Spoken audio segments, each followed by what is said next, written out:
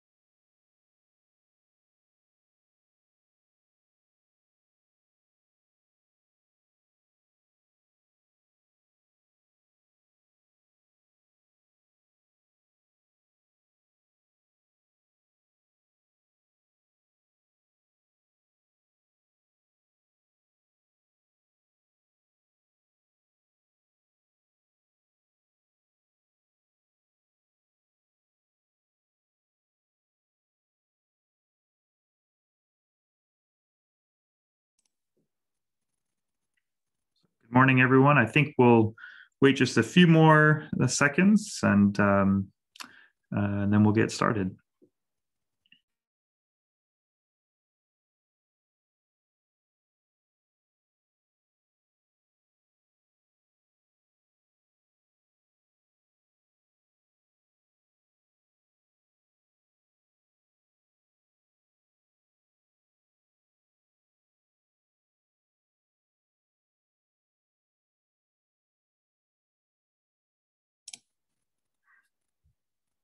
Okay, I think we should get started. That way our speaker has enough time to get through comfortably the presentation that you've prepared. So welcome, everyone. We're excited to be hosting this colloquium today. It is, in fact, the last colloquium of the spring semester. So we've made it all the way to the end of the spring, which is fantastic. And we're especially happy to welcome our speaker, Professor Christoph Suter, who is an associate professor at ETH Zurich in Switzerland. He's in the Department of Information Technology and Electrical Engineering. Professor Studer received his PhD from ETH Zurich and then was a postdoctoral researcher at ETH Zurich and Rice University. And then from 2014 to 2019, he was an assistant professor at Cornell University in the School of Electrical and Computer Engineering. He then was an associate professor there and at Cornell Tech in New York City. And then since June 2020, he has been an associate professor at ETH Zurich, where he is currently.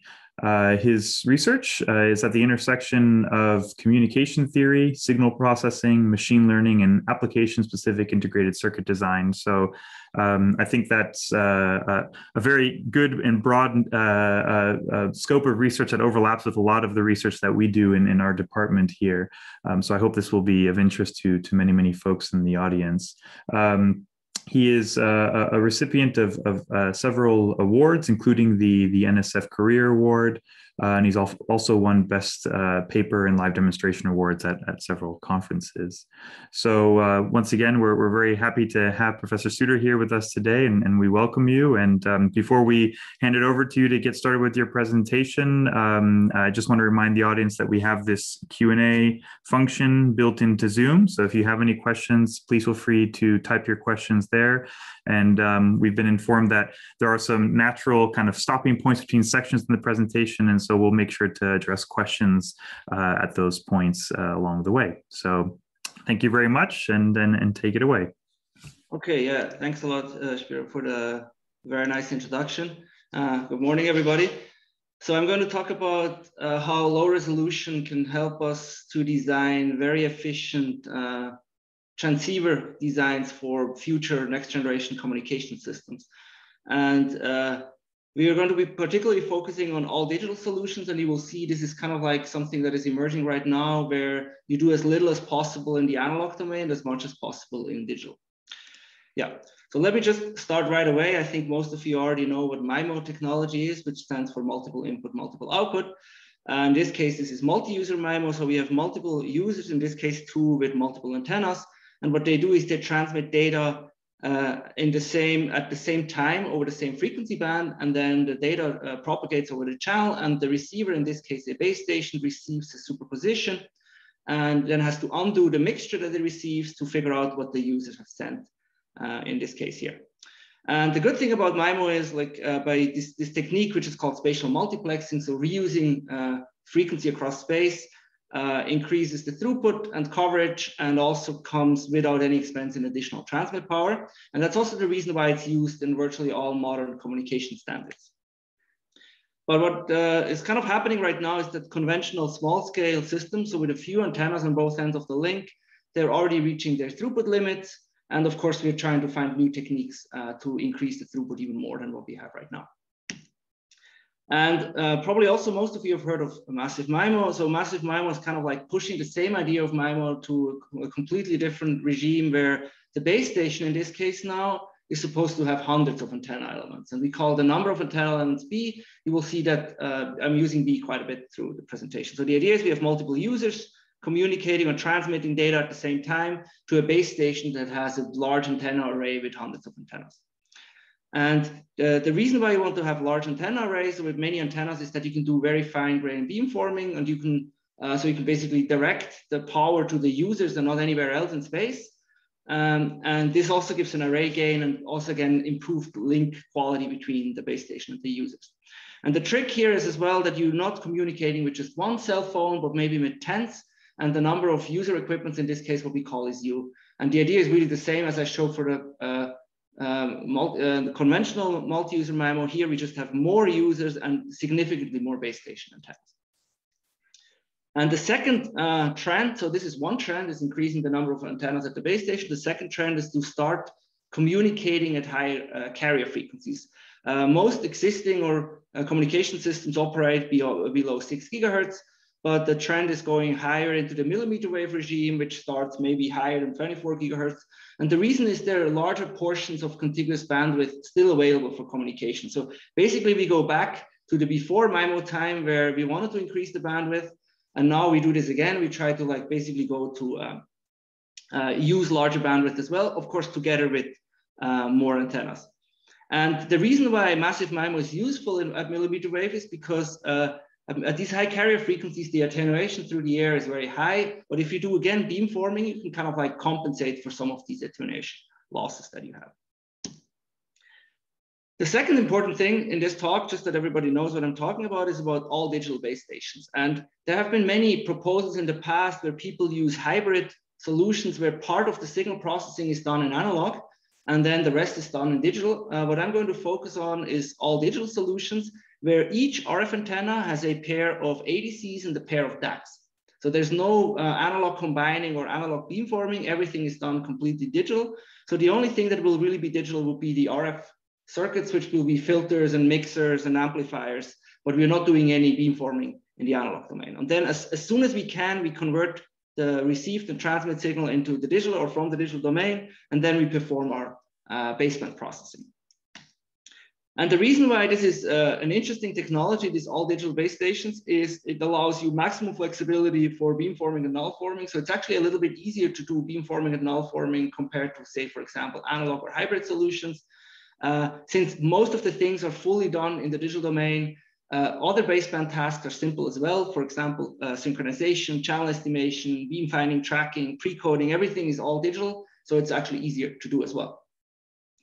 Another advantage is you have a minimum amount of analog circuitry, and it's well known that designing analog circuitry is difficult, and it's also very difficult to migrate from one technology to a new technology. For example, if you want to get an improvement to semiconductor technology, you would have to completely redesign your RF chain, whereas most of the things on the digital side, you can really just take your Verilog or HDL code and just like convert it over. So it simplifies development as well. And also simplifies testing, because now the biggest part of testing will be in the digital side, and you have to test fewer analog components. So there are basically lots of practical advantages of these all digital base stations. But it's not as easy as it sounds like. I mean, there's a reason why people were talking about hybrid solutions. And the problems is if you go to massive MIMO, you suddenly have high dimensional data that you have to process. So you have hundreds of base station antennas, means you have 100-dimensional problems that you have to solve. And if you go to millimeter wave carrier frequencies and you want to support 1 or multiple gigahertz of bandwidth, suddenly you have to solve billions of tasks per second, which are high dimensional. Then also, if you have these high, if all the antenna have like analog to digital and digital to analog converter, you can imagine there's a huge amount of digital data that needs to go inside the chip that processes that performs the baseband processing. So this is also going to be challenging. And then also the baseband processing itself, because the problem are so high dimensional and have to be solved at so high throughputs, is extremely difficult.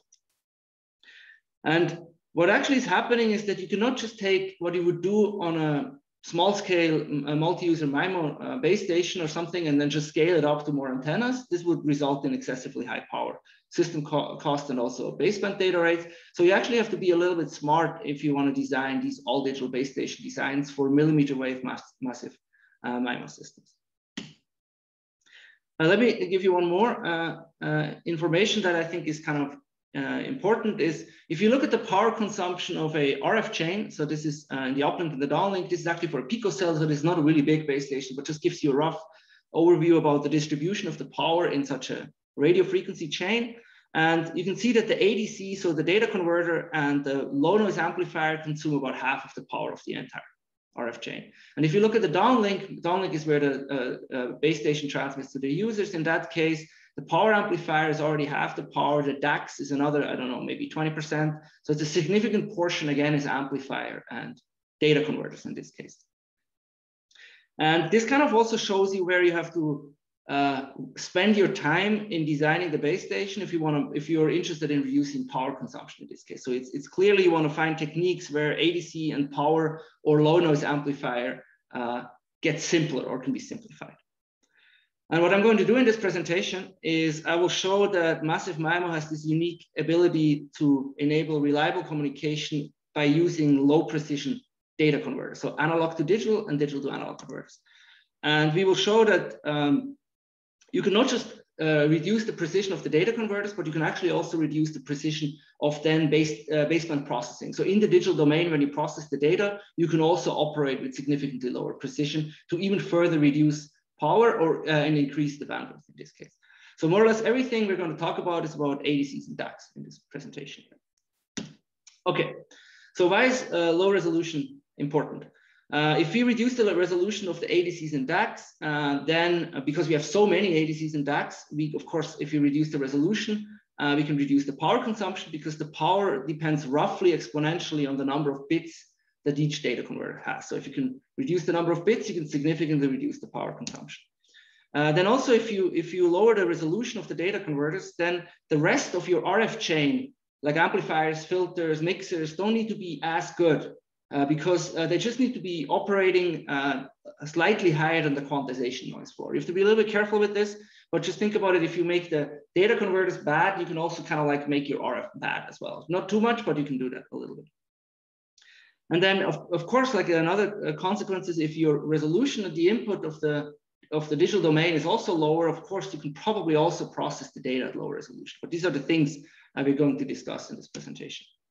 And then there's one other very important aspect, and that's that if you can lower the precision of the data converters, you can also lower the data rates from and to the converter. So if you have antennas and ADCs and you have to transport the digital information into some baseband processing hardware, this can also significantly reduce that bottleneck as well. And here's just one number. If you think about a base station with 256 antennas and you use 10-bit ADCs, which is on the lower end for existing base stations, and you sample at only 200 megasamples per second, then you already have 1 terabit of data, just raw data that will go from the data converters into your processing engine. So you can see that if you can somehow reduce precision, say if you can halve the precision, you can already have the data rates in this case. And that's not just a problem for the interconnect, it's also power consumption. Like these interconnects also consume a huge amount of power. And if you build, for example, an integrated circuit, getting in 1 terabit of data into an integrated circuit is not a trivial task as well. So this will basically address all these issues if you can reduce the resolution. And what I'm going to more specifically talk in this presentation is first we're going to talk about the uplink. Uplink is when the users communicate to the base station. We're also going to show what you can do in the downlink. So if you reduce the resolution in the situation where the base station is transmitting to the users. And then I'm also going to show how we can reduce the precision in baseband processing itself if you operate with massive MIMO. So this is kind of the 3 parts. And after each part, I will be able to answer questions. But if there's a question right now, I can do that now, but I don't see any in question and answers. So I will just continue in that case, I guess. Okay, so let's look at the first part. The uplink, where the user equipment, so your cell phones, are communicating with the base station. And I'm going to look at a simple architecture. We can make it more complicated later, but basically the architecture is kind of simple. We have a transmitter, which is, as a data source, maps the data, modulates it over the channel. We have U of them, so we have U users. They communicate over a frequency flat channel. And then we receive the data as multiple antennas. We amplify, we mix it down, and we have our ADCs, and then everything else is in digital. So this is an all digital architecture where each antenna of the B antennas basically has minimum amount of RF and then performs digital processing. And if you think about, if you have a 1-bit ADC for the in-phase part and the 1-bit ADC for the quadrature part here, basically you were able to resolve 4 distinct points. And you can imagine that if you have 3-bit ADCs, then each ADC is able to resolve 8 points of these. So you get, in this case, 64 points that you can resolve. So this is kind of the resolution that you get here at the input of the digital domain. And the model, just to be a little bit more clear, is a very simple one, just to kind of like make the key points. But what we have is we have a received vector. That's the vector that that is here at the outputs of the ADCs. Then Q is describes the function of the individual ADCs, and Q kind of operates independently on the real and imaginary part of what you receive. Then H is the MIMO channel matrix. So it's B by U, basically, because we have B receivers and U users. And then we, of course, have thermal noise, which is the thermal noise here at the antennas in this case. So it's a very simple model, but I will quickly mention at the end that this can be made very general for like an OFDM system with all sorts of things. But this just to make the point that we'll look at a very simple model in this case. Okay, so one of the key questions is how can you deal with quantization errors? And there are multiple ways, like how do we analyze a system that has this nonlinear operation, which is a quantizer that takes a continuous value and maps it to a discrete set? And one of the simplest model is you assume some statistics on your input signal here of the ADC, and then you say goes to this nonlinear function, and the output is just basically what goes in plus some quantization noise. For this very simple additive quantization noise model, the quantization error will be statistically dependent with the input in this case. And if you want to do an exact analysis, it's actually kind of difficult. A more sophisticated model, or if probably the most sophisticated model, is you model this transfer function here between the input and the output as a probability distribution. This is exact. There's no approximation going on, but it turns out that like developing theory for an exact model like that is actually kind of difficult. But there is a solution, and it's well known, and I also know that Professor Heath is also using it, which is known as Buscong's theorem. And basically the trick is very similar to the additive quantization noise. What you do is you allow some factor G that is multiplied to the input. So you say that the input, when going through the quantizer, can be modeled as your input signal attenuated by some gain. So this is a number that is typically smaller than 1, plus some quantization error. And if you pick that value G appropriately, then you can make the quantization error here uncorrelated with the input. And remember before it was statistically dependent. Here it's uncorrelated. Uncorrelated, of course, is not independent, but you could think of it as being like a first order independence. And that actually this uncorrelatedness helps to simplify theoretical analysis using this model. Yeah, this is known as Busgang's theorem. And it's kind of well known for the people who know already. It turns out that people have been using this, especially RF circuit designers have been using this result for ages. But just like maybe over the last, I would say 5 years, found its application into the communication theory community. So this is a tool that is out there for a long time, since 1952, but has been used by RF engineers for decades. But just recently, people start using it to do communication theory.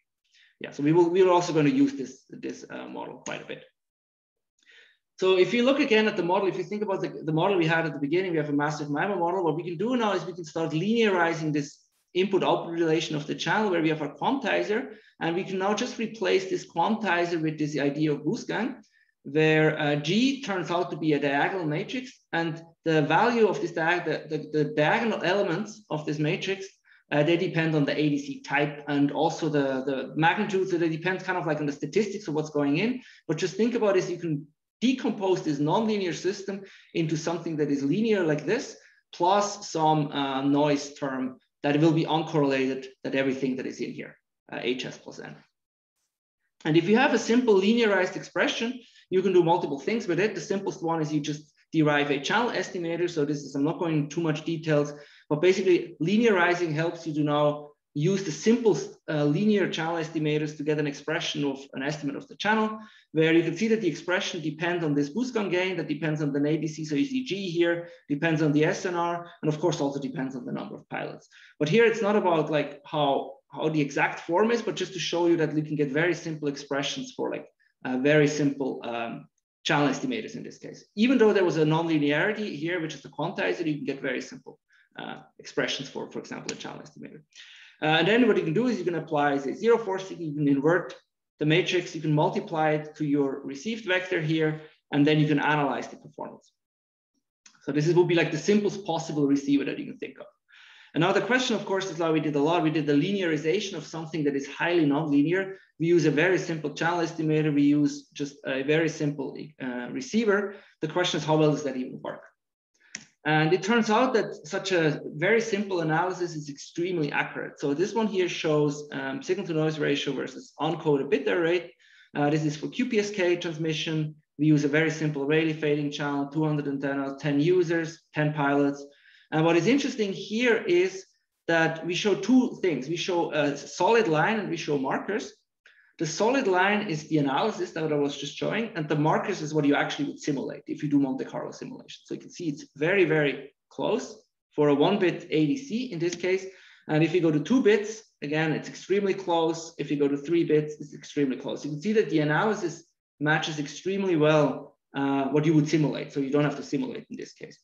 But what it also shows here, so the black curve here is for infinite resolution. So think about it in absence of any analog to digital converters. And you can see that with 3 bits, you're already very, very close to infinite resolution. So this also shows you don't need 10 bits. You're probably fine with bits around 3, 4, 5, something like that, because you can get very close to an infinite resolution receiver. Yeah. And just to kind of like save time, all the results I was showing can be done for OFDM systems as well. But I'm not going to show this. I have backup slides if somebody wants to ask at the end. Everything I was showing before also works for OFDM, but I'm not going to show the results for the lack of time. But everything carries over because you can in OFDM you can basically rewrite the input-output relation in exactly the same way and linearize and then deal with it, and it's not that big of a deal. And I think I just saw that somebody had the question. Maybe we can I can answer that question right now. I can't see what the question is. I don't know where I can see that. If somebody can help me. Oh, sure. Yes, absolutely. Go ahead, Michael. Go ahead. Sure. So the question was from Greg Bottomley. So early all digital base station receivers used low precision ADs, and precision was recovered when extracting a narrow band channel. filtering, combining in time. It seems here you are recovering precision by combining spatially with a large number of antennas. I assume he's asking, is that correct? And yeah, that's exactly. So the idea is really you distribute your ADC over or your resolution over multiple antennas. And so it's not just, how should I say, it's not just it's not the same that you do like temporal oversampling or something, but you do spatial oversampling is what I would say. So yeah, you have more antennas now, and each of these antennas, the sampler or the ADC does not need to be as accurate. So I think it's exactly that idea. Yeah. Sounds good. Another question. You can just deal with that now. Yeah, that was it. Greg just said thanks. Oh, okay, perfect. Yeah. Okay. So yeah, I'm going to skip the whole OFDM story. If somebody wants to know, I can have some backup slides, but I removed them. Otherwise, I will not make it through. So now let's look at the opposite case where the base station is communicating with the users, and you will see it's similar, but it has some subtle differences that make it actually kind of interesting. So we look at a very simple system model where we have a data source for each user. So each data source here is the data that we want to send to each of these individual users. We have something that is known as a precoder, and the precoder's goal is basically to prepare the signals that you send, that after they go through the channel, that each user only sees their own signal. So think about it, the channel creates a mixture of the signal that you're sending. You kind of pre-invert the effect of the channel, that when everything you're sending here goes to the channel, each user really only gets what they should get. So that's what the precoder is doing. And then we have a bunch of DACs, and then we mix it up, power amplifier and sending it. So that's basically the model. The system model is slightly different, but very similar. So in this case, what we have is the vector Y is the received signal at each antenna here. So each entry of the vector is one user's received signal. Then H is the downlink channel in this case. So it models the propagation path between the base station and the users. And then this vector X is what's coming out of the DACs. It's not what's going into the precoder, it's what's coming out of the DACs. That has the same dimension as the number of base station antennas, but is going to be discrete. It's going to be taken from each entry of that vector X is going to be taken from a discrete set X in this case. And the discrete set is defined by how many quantization levels we can create. And then what we have S, which is the vector that is actually containing the data source. The vector S is the data we want the users to receive, and this vector S, together with knowledge of the channel, will be mapped to the output of the DACs here. So this X, think about what's coming out of the DACs, is a function of what we want to send to the users and also knowledge of the channel. And of course, then we have also noise at the receive side. So this will be the noise here at each user in this case. And it actually turns out to be kind of an interesting problem here. So it looks very similar, but it is different. And what we try to do is we try to find what possible vector X, so think about it, the vector X is the data that's coming out of these DACs. We have to find a vector X so that when our signal is going through the channel is as close as possible to what the user is supposed to be seeing. So what we want is we want that the users are receiving an estimate. So what we want is the user receive a vector Y.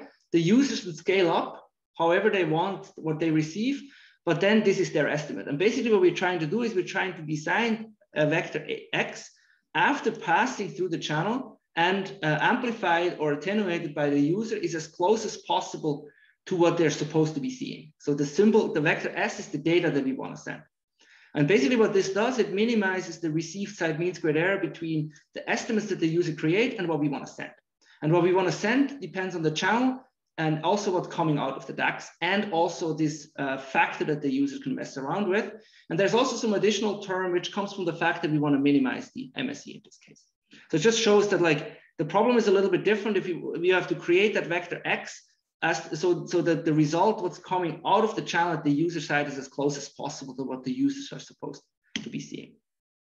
And this already shows us how do we do this pre-coding problem. So how do we solve it? Basically, we want to minimize this mean squared error. So we want to minimize this expression, but we want to do it at the same time. We want to find what is the optimal signal that comes out of the DAC. So what is the optimal discrete entry vector that comes out of the DAC so that this is minimized here. And then we also allow this beta factor to be chosen by the users as they want. And on top of that, we have to make sure that we're not violating a power constraint. So what we're sending out of our antenna array, what's coming out of our DACs, needs to be limited in terms of the power, and that's what this term is. So this is an optimization problem in a vector X, in a scalar beta, and we also have this constraint that makes sure that what we're sending doesn't violate the power constraint. This is actually a very nasty problem. It turns out to be NP hard, and the reason is because the vector X is discrete, it's taken from a discrete set. And if you if you would like to solve this using an exhaustive search, which would be kind of like a brute force approach for a 256 antenna systems with 1-bit DAX, you would have to evaluate the objective function 10 to 154 times, and clearly you cannot do that. So this implies that you need approximate methods to solve this problem. There's no way you can ever solve this problem, at least with what we know as of now. Christoph, we have one question, I think, related to this. Okay, cool. Yeah, I can do that now. Yeah. From Aranya, why not minimize the 1 norm instead of 2 norm MSE? Wouldn't that further reduce resolution? So this one here, basically think about it, this is the error at the receive side, and it's pretty natural of minimizing the L2 error at the receive side. The L1 error would be a little bit, would basically, how should I say, the L1 error would be for a different noise statistics. What I have seen, maybe I can give you an indirect answer. What I have seen is people not using the 2 norm, but people minimizing the infinity norm. The infinity norm would be the worst error. So you look at each user at the individual errors, and you only minimize the worst of these errors. So that makes sense, because with that you're kind of you're improving the worst case. With the L2 norm, you're kind of like minimizing everything on average. With the L1 norm, you will be trying to minimize all of them like very strongly. I mean, I'm not sure whether it will reduce resolution. I have never tried the L1 norm. It would be interesting to try. But one thing I can guarantee you is that solving the L1 norm problem is even more complicated than this problem here. Yeah, because you will see we will actually make use of the fact that there's a 2 norm later that we can solve it. But this is a good question. I cannot give you an answer whether it's going to be more efficient, but I've seen people using the infinity norm as well as an alternative. Yep. Thank you. Okay, so yeah, let's keep on going. So the simplest approach is, because we need simpler algorithms, is basically just to say, let's ignore the presence of a quantizer or a DAC in this case. Let's just do conventional precoding and then quantize the output of the precoder. And we call this linear quantized precoding because we first do a linear precoder and then we just quantize the output. And the good thing is about this is we can analyze the performance using, again, via Busgang's decomposition. So that's a good thing. And let's do this quickly, but I'm going over this very quickly. So we can look at the signal to noise ratio. This is now the downlink signal to noise ratio versus the bit error rate at the users. And again, we see here that if you have 1-bit DAX, the performance of the simulated results and the analytical results are very close. And also you can see again that if you have about 3-bit DAX in this case, you're very close to infinite resolution, where infinite resolution again would be just like a system, there would be no DAX, there would be like infinite resolution transmitter. And this one is for, again, Rayleigh fading, 128 users, 128 base station antenna, 16 users. So just this shows again, there's a theoretical analysis and you don't need that many bits to operate. But I think one of the key questions is these linear quantized precoders, especially if you run them, say, for 1 or only 2 bits, how close to optimal are they? This is a very simple algorithm, but how close would they be to solving, say, this complicated optimization problem? And we can actually do that, but we can do it for a trivial system where we have 8 base station antennas, 2 users. And in that case, we can do an exhaustive search. So this one here is this one here would be the receive constellation at infinite SNR for 10-bit DAX. And this would be this linear quantized precoder, what you would receive if you had 1-bit DAX. And you can see basically the 16 QAM constellation is completely messed up. There's almost no way, unless you use very strong codes, to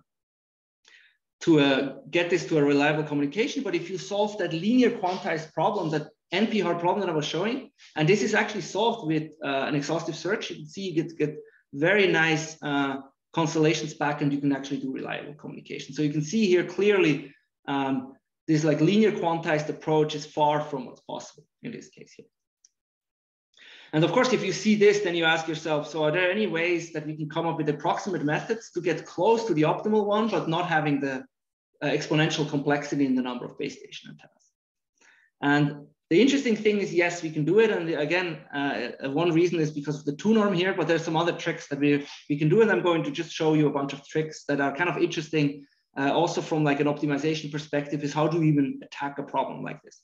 And what we're basically looking at here is something we call nonlinear precoding. So we have our signal, our symbol is going in, and then there's some black box. It's basically an algorithm that solves a problem or an approximate version of this problem, and then outputs our quantized vector.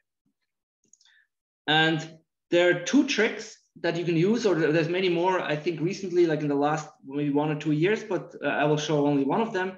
One is semi-definite relaxation. So you can kind of like drop a term and then use something, it's kind of a convexification of a discrete signal. So if you have a signal that is plus minus 1, you can use a technique known as semi-definite relaxation, and then you can solve it approximately. And typically you get a performance very close to, say, the original problem. And another approach is an algorithm that we developed, which we call biconvex one-bit precoding with the terrible name of C1PO.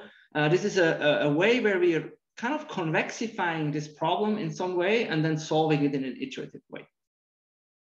And I'm not going into too many algorithm details, at least not now, but basically I just want to show you how much better you can do compared to linear quantized precoders. So this one here is 1-bit DAX. So this is the hardest case. The black curve is infinite resolution, and the blue curve is what you've seen before, where you first do linear precoding, 0% precoding, and then you quantize. And you can see that semi-definite relaxation and C1PO achieve a performance that is about 2 or 3 dB away from infinite precision. And you can see, especially if you go to slightly higher SNRs, the performance gap is actually significant to these methods here. So yeah, there you can do significantly better by using some approximate version of a nonlinear precoder. So this is kind of like the key message, that if you spend a little bit of time finding a better algorithm, you can actually do much better than some simple method in this case. And let me first show you some results. So it turns out that the C1PO algorithm can actually be implemented in hardware. So this is a chip that we developed. I think this is in 2017. It has some other designs on it as well. The thing that is highlighted with white here is a 1-bit precoder. It's the C1PO. There's some other blocks on it as well. And basically the point I want to make with this is we tried first to see, can we implement semi-definite relaxation, but it's nearly impossible to do that efficiently. So we developed the C1PO algorithm from the beginning on by knowing that eventually we want to implement it. So we had to think when designing this algorithm about some certain hardware aspects to make it efficient. And you can also see here, you can actually get, it's a very small design in 28 nanometer. The design is only 0.41 square millimeters, but you can already process 19 million pre-coding problems per second, which is actually very high for a very small design in this case. And this is for 32 antennas, but you can also do it for bigger ones. I think if I remember correctly, if you double the antenna, number of antennas, the area will basically double roughly, slightly more than double, but almost double. But the point I wanted to make here is that these nonlinear precoders, they can actually be implemented in hardware, and this is the proof that this is possible. And I'm not going to show a lot about the algorithm, how the C1PO algorithm works, because I'm going to show you later how we solve a related problem. And then if somebody wants to know, I can give a little bit more detail how this works. But you will see we kind of use a similar trick later in the presentation. So I'm not going to show it right now. Okay, so now will be the time for questions, or I will continue with the third part, which I think is personally the most exciting one, because it's also the most recent one. Okay, there's no question right now. So the idea now, you've seen we can reduce the resolution of the ADCs, we can reduce the resolutions of the DACs, we don't need that high resolution. And now, of course, it's very natural to ask, can we also reduce the resolution of baseband processing itself? So all the processing chain that is done in digital. And again, to make the point, it's kind of like that this is possible, is we look again at a very simple system. We look at an all digital base station, in this case here, where we have, again, the users, we have our RF chains, and we have channel estimation, the spatial equalizer, and we have the same model in this case. So we look at the uplink. In this case, we remove the quantizer, but you can see, we'll see later, we add it back again to show you the full picture of what happens if you combine everything. And the model is the same. S is what the users are sending, H models the channel, N is thermal noise, and Y is what we receive here at each antenna. And our key task now here is of baseband processing is, imagine I give you an estimate of the channel and I give you the received vector. We have to create an estimate of the transmit simple vector in this case.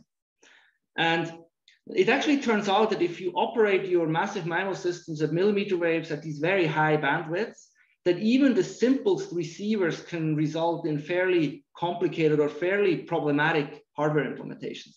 So maybe let me tell you first. So what you have to do at the receive side is basically you take your received vector and you have to take your received vector and map it to the U data streams that's coming from the users. And this is also known as spatial equalization. Basically, the idea is to get rid of the spatial interference that is caused between the multiple users that are communicating at the same time. And this task has to be essentially be done at the ADC sampling rate. So if you have an ADC that is running at 1 gigasamples per second, you would have to do this for every sample that you receive. For every sample, and remember you have like B of these or 2B of these ADCs, so you have to do many of these, process many of these vectors per second, billions of vectors per second. And clearly, if you go to these very high bandwidths, you probably want to do the simplest possible receiver. And in this case, we just focus on a linear receiver. Basically, what the linear receiver does, it takes the received vector, multiplies it with a matrix, and that's the estimate. So this is the simplest possible receiver that you can think of. But it turns out that even the simplest possible receiver in a scenario which is millimeter wave massive MIMO, the power consumption could already be very high. So if you look at the 256 base station array and you want to support 1 gigahertz of bandwidth, and you implement an equalizer that just does this matrix vector multiply in hardware, you already require about 27 square millimeters. That's actually huge. And the power consumption will be at least 21 watts, which is also quite a bit for only this matrix vector operation. This excludes all the power that is consumed in RF ADC and some of the downstream processing. So even this very trivial task is already consuming a huge amount of power. So now comes kind of like the key insight. And this is an insight that is coming from the hardware designers or the VLSI designers. If you have a multiplication, so think about this in a matrix vector product, you have a lot of multiplications and then you have adders to do this in a product. It turns out that if you look at one multiplication and you want to multiply in hardware an m bit with an n bit number, the area is roughly proportional to the product of the 2 bits. So bit widths, m and n. And the throughput, or say the delay, is dependent on the larger of the two. And the power consumption, this is very hand wavy, so don't quote me on that, is roughly proportional to the area of the circuit as well. If the circuit is kind of utilized reasonably well, then the power consumption is roughly proportional to the area in this case. And now remember that before, in everything I was talking before, we were reducing the resolution of the ADCs, but this is only half of the story. The ADCs would only be one of the 2 arguments of this multiplication. And clearly, if we would also reduce the other argument of the multiplication, we can further reduce area or shorten the critical path. And this is basically the idea, is like what happens if we reduce the precision of this equalization matrix that we are taking and multiplying to our received vector.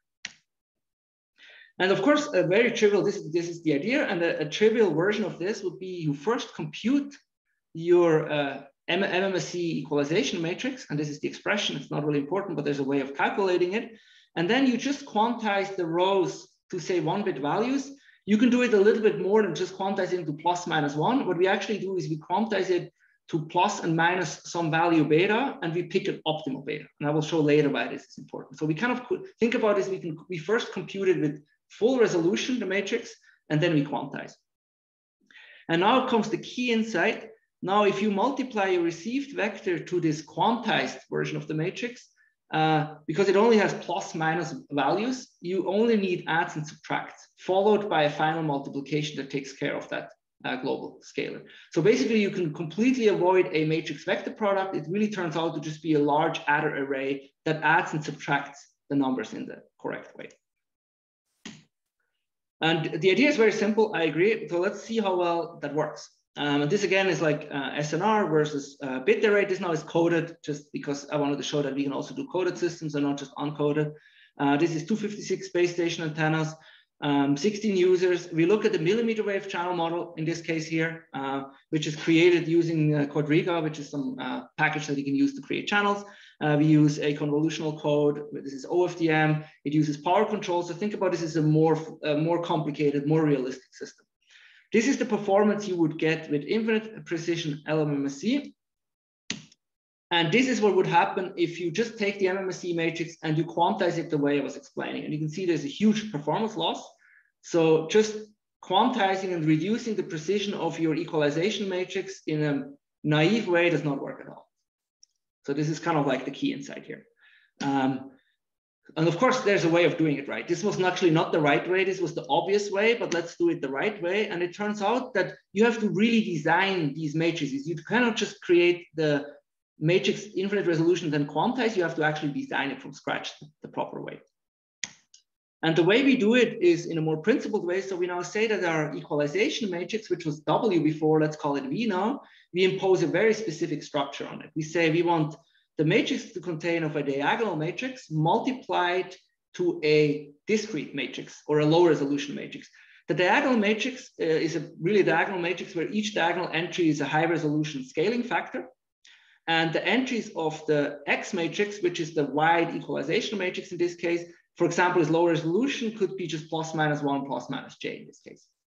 And if you have an equalization matrix of this form, then equalization can be implemented efficiently because you first, for each user, you do an inner product with one row of the X matrix multiplied with the received vector here, and then followed by scaling. And the inner product here, so X Hermitian times Y, is what needs to be done, is what the high dimensional operation is. So this is what you have, what has B elements, but since it is only plus minus 1s and j's, it's more or less just adders and subtractors. And then after you've computed this inner product, you just scale it up using a higher resolution scaling factor. So basically the trick is, let's design very specifically equalization matrix of this form, of this two-stage form of something low resolution and some scaling factor in this case. And now what we do is, instead of blindly trying to find this matrix, we can say, let's design this matrix that consists of beta, which is the vector beta contains the diagonal elements, and X, which is low resolution. Let's design it in a way that if we take our received vector, we multiply it to this equalization matrix, that it's as close as possible to the transmit symbol when we average over all symbols and the noise statistics. And you can see again, this minimization problem depends on the scaling factors and depends on the discrete elements in this case here. So this is what we would like to solve. I can already tell you, you cannot solve this problem. Again, this is an NP-hard problem because of the presence of this discrete matrix here. But what you can do first is you can kind of break it down into a simpler problem. And you can see this problem here in this case. You can do it on a per user basis. So you can, instead of writing one big problem, you can solve or find the scaling factor and each row of that equalization matrix separately by solving this problem. Unfortunately, this problem is still NP-hard because of the discrete constraint. So yeah, this is also not what we can really do. But the interesting thing is that now I'm going to show a couple of tricks, and these tricks are also similar tricks to what we have done in the C1PO algorithm. So if you were wondering, and the trick is basically this: the scaling factor is continuous, or you can assume it's continuous. So you can first solve this problem by holding X fixed in beta, and then you plug back in the optimal beta. And if you do that, you end up with a two-stage approach of solving it. First, you can solve this expression here, and after you know your vector, you can find what the corresponding beta is. So the trick is here, you basically solve this problem in two steps. You figure out what is the optimal beta given X, then you plug that in here, and then you simplify, and then you end up with the problem that only depends on X. So now the only thing is we need to solve is this fractional program where we have still a discrete vector, but we only have to solve with this, but we don't have to worry about the scaling factor in this case. And the C1PO algorithm I was showing is using a very, very similar trick in this case. Again, unfortunately, the problem is NP-hard. If you have 256 antennas, 1 bit, you cannot solve it. The complexity would just be way too high if you do a brute force search on this one here.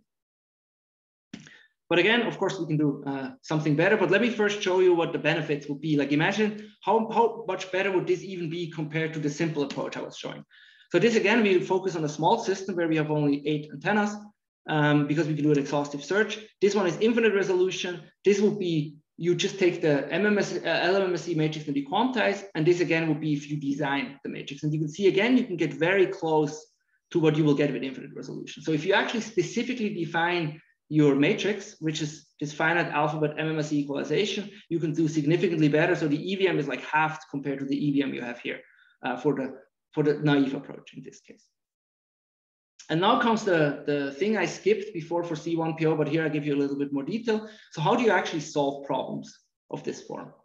And the way we're doing it, so there's an interesting trick. If you have, maybe I go back a second.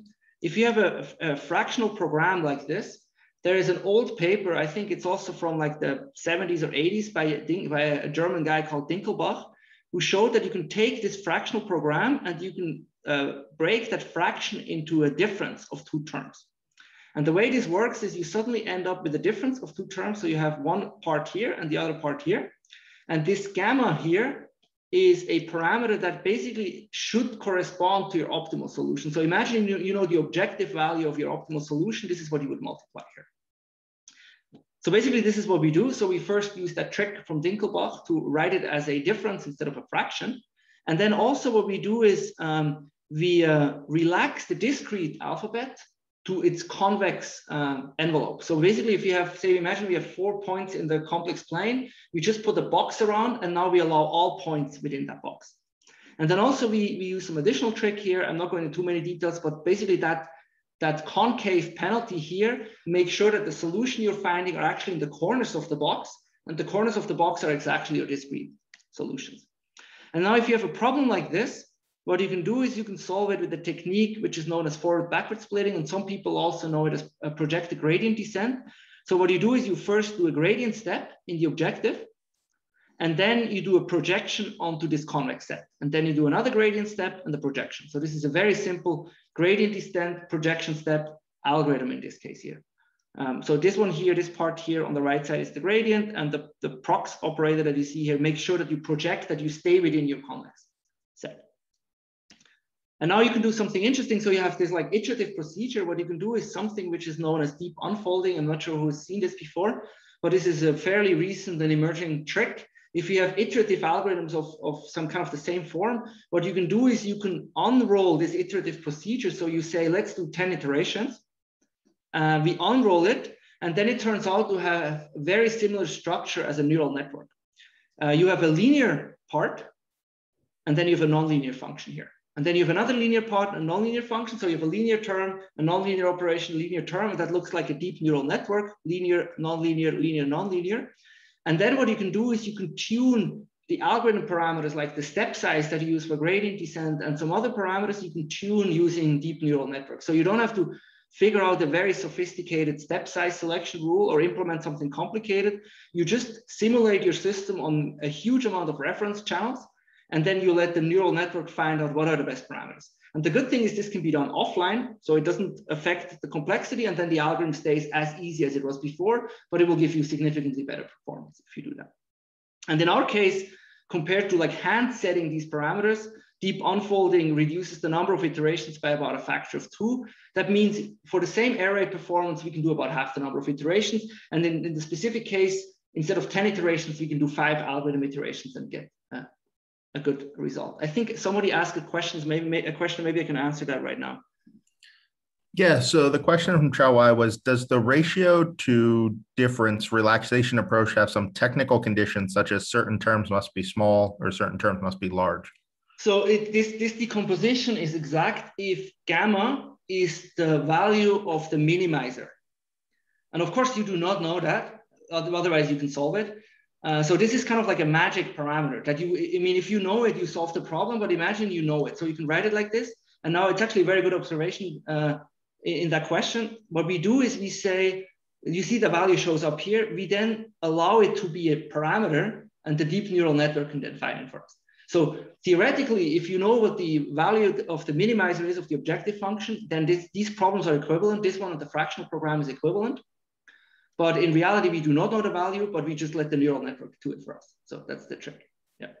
I can also send the original paper around if that would help. But I think this is actually a not very well-known trick, but for the people who deal with fractional programs, is like a very standard technique. The proof is also not too hard. Basically, what they show is that the solution to this problem and the solution to the fractional problem is the same if gamma is the value of the objective function here for the minimum. So you solve this problem, you know what the value is of this fraction, and you plug in that value here.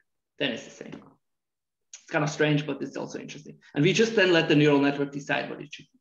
And that turns out to work extremely well. Yeah, I hope that helped. Is there another question or?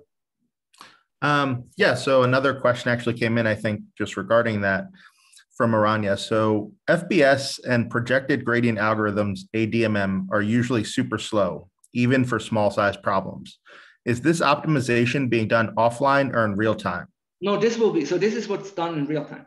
So this you would solve in real time, but it turns out, I just mentioned it, 5 iterations of this method is enough. And the reason, and if you pick the step sizes right, and there comes really this magic of the neural network. The neural network helps us to really find good step sizes for, say, only running 5 iterations. So you don't have to run hundreds of iterations. 5 iterations are good enough. But I also have to say that we are not solving the problem. We are basically just going close to the solution. But it turns out that in reality, that's good enough. But yeah, if you want to actually find a minimizer and you want to let it like converge, you would definitely need like 100 or 1,000 iterations easily. Yeah. And he also asked, would it help to speed up if you approximate the binary optimization as an MILP instead?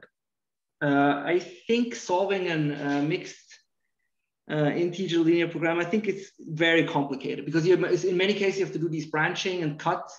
I don't think it will speed it up. I think this is probably the easiest you can do. Honestly, I've never really tried what the actual complexity of an MILP, but my worry is that, see, we have kind of experience with like convex and semi-definite relaxation solvers. They're very slow, so my worry is it would just make it slower.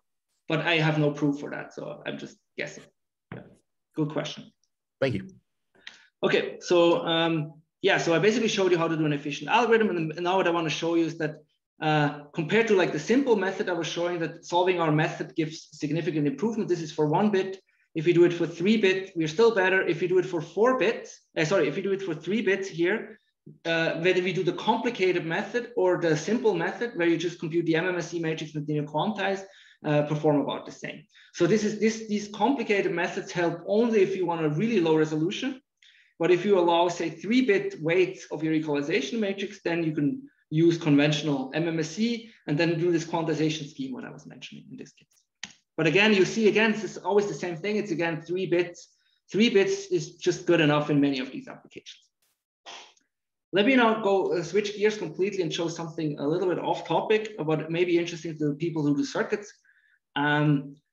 Typically, if you implement this matrix vector multiplication, what you would do is you would kind of like have the memory that stores your matrix, and then you have some processing elements, and you move your elements from the memories to the processing elements and force them back. And that turns out to result in something which is a memory bottleneck, which makes the power consumption higher by moving just the data around. But what you can do is if you suddenly have this low resolution equalization, you can store your weights next to the processing elements. Instead of having the weights stored somewhere else, you build processing elements that have the weights very local nearby. And then what you do is you let the data go through your architecture. So instead of having the data and your memory items to go in and out, everything stays in place except the input data, like the received vector. And this reduces the power consumption and also results in extremely high throughput. In this case, what we did, we actually implemented some hardware design that does this efficiently. It's called PPAC or 2PAC. It's parallel processor and associative content addressable memory. And it actually helps to reduce energy consumption. And also the area is smaller. And I just wanted to give you a few results. I don't want to go too much details because I'm getting close to the end of time already. Basically, what I want to show is that if you compare to a traditional implementation for equalization, if you use finite alphabet equalization, FAME, you go from 10 to 3-bit, you can reduce the area by about a factor of 2, the power maybe by like a third. And then if you implement it on this PPAC, on this through memory processing architecture, you get an additional gain. In terms of power, the reducing from 10 to 3-bit doesn't help us much, but then the hardware like this in or through memory processing architecture reduces the power consumption by almost a factor of 3 in this case. So just by exploiting the fact that now everything is low resolution, you can get significant reduction in power consumption. And if you would go, this is for 3-bit, if you would go to 1-bit, you would actually get a 10x or almost a 9x, almost 10x reduction in terms of power consumption. Yeah, I'm a little bit low on time, but I wanted to show you that maybe the last thing is I was showing that we can reduce the precision of the ADCs. I was also showing we can reduce the precision in your equalizer, but now let's just quickly, very quickly at the end, put these things together. And it actually turns out that there's an interesting observation that the optimal resolution that you should use at your ADCs and in your equalizer, that should depend on how many users are transmitting at a time, what modulation schema they're using, and what communication channel conditions you have. If you only have one user transmitting, you do not need 4 or 3 bits. 1 bit is enough. If you have many users communicating, you may want to have 5 or 6 or 7 bits. And the same for the equalizer. So this is kind of like our idea. Like, what if you could build an architecture where you can dynamically adjust how many bits you use? And if you have easier conditions, you can actually use fewer bits and you can significantly reduce power consumption. And we have done this very recently. So this is brand new results. We've actually submitted that last week.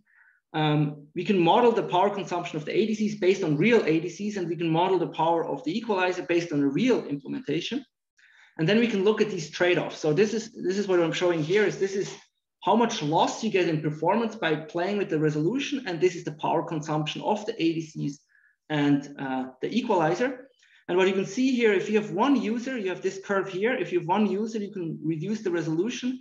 If you keep your resolution at high point, you have about 10 watts, but you can reduce it to about 1 watt or even below 1 watt without losing any SNR performance loss in this case. And you can see we have the same thing if you have a lot of users communicating at the same time here. There's again a trade-off here, but for this mode where you have a lot of user transmit, there's not much you can do. But basically this means if you build a base station and at the moment there's only one user that is transmitting, you don't have to operate at this extreme point here. You can actually significantly reduce the instantaneous power consumption. And you can also see this is 2 orders of magnitude difference between the powers of the different modes. And if you can also look at it in this way here, you can basically take a cut. So this is a cut through this SNR loss where we show the number of UEs or number of users. And the orange one is an architecture where we are not adapting the resolution, but we adapt how many users we're decoding.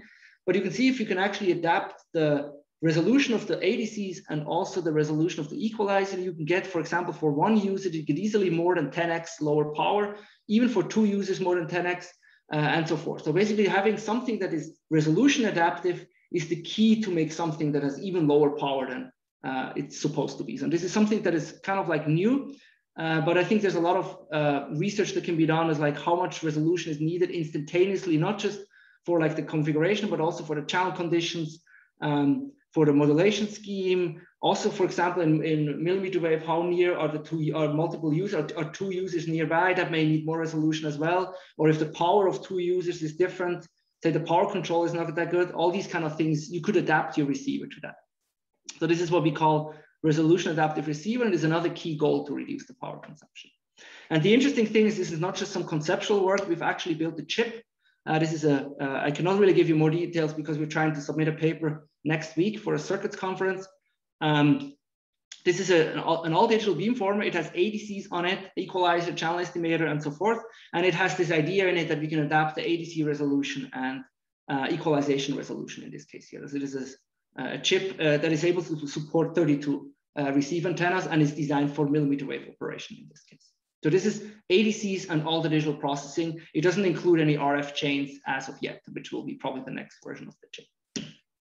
Okay, so I think I'm already a little bit over time, but let me just wrap up. Basically, what I was trying to make the point is that massive MIMO, if you just blindly design your methods in a naive way, you will end up with excessive costs and power consumption. But massive MIMO allows us to reduce the resolution. Even though we have quantizers and low resolution things, theoretical analysis is still possible. And also in almost all the results I've shown is that 4 to 6 bits is good enough for the uplink and downlink, and for equalization 3 bits is in most cases good enough. And then also, as I said, this was very recent thing, very recent idea of us that if you all start adapting the resolution of ADCs and the processing to the instantaneous system conditions, you can reduce the power even more by a factor of 10, depending on the mode. And then, of course, everything I've shown so far can be implemented. So it's not just theoretical. So everything I've shown before, we have prototypes, we have measured it. So yeah, these things actually work in reality.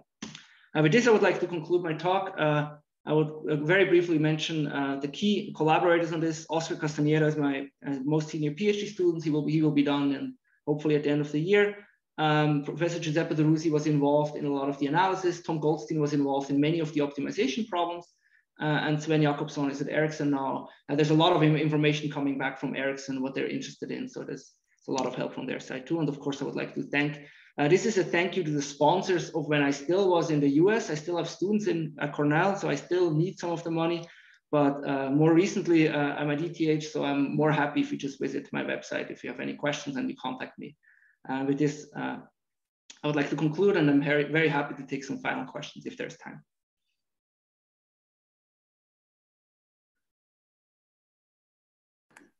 Thank you very much for kind of a really cool and broad talk that's been covering a lot of areas. There is a question that popped up from Greg. Makes sense that the resolution depends on a number of users as the effective multi-user symbol constellation becomes dense, requiring more precision to keep distinct. I think maybe a comment there. Yeah. So that's basically one of the motivation, but of course it also heavily depends on the channel itself. So for one user, it's very obvious, but if you have difficult channel conditions, as I said, for example, if you have two users that are nearby, you may still need higher resolution. So it kind of depends not just on the number of users, but also somehow together with the channel conditions. Of course, for Rayleigh fading, it doesn't really matter, but if you go to more millimeter wave-ish channels that are very structured, the channel and the modulation scheme together have to be taken into account with that. And some other conditions as well. As I said, power is another one. Yeah, but it's a good comment. Sounds good. So just in light of time, I know a few of you are going to get to speak with Professor Studer this morning, this afternoon, his time. So I just want to thank you again. Thanks to the audience. This was our last seminar of the semester, but we hope to see you all in fall. And for the faculty out there, we'll be pinging you for other potential seminar speakers. Thanks, everyone. Have a nice afternoon. Okay, thank you. Thanks, everybody.